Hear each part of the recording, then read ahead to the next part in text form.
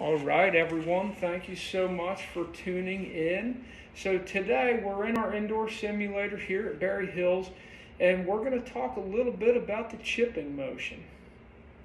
So the chips, it can be, you look at PGA Tour players or LPGA or really good players, they're averaging about 13 out of 18 greens. So they're missing quite a few greens, so it's very important for them to get up and down. So there's just a couple checkpoints that these players go through. On a greenside chip, our ball position wants to be back a little bit.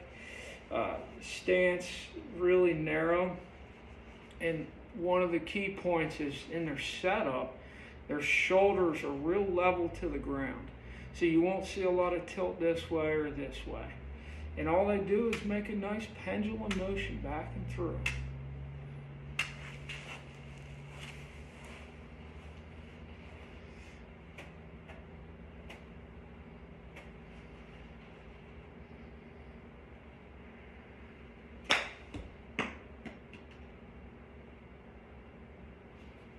Okay, so again, they get their ball position, back of their stance, their shoulders nice and level to the ground, so not a lot of tilt this way or this way, just real level and nice and smooth. Right? All they think about is their rhythm now. So nice and smooth, just think nice and smooth.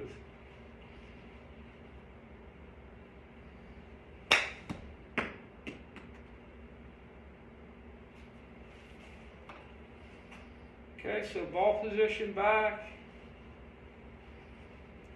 weight slightly forward, 60% on the front foot, and just keep it there.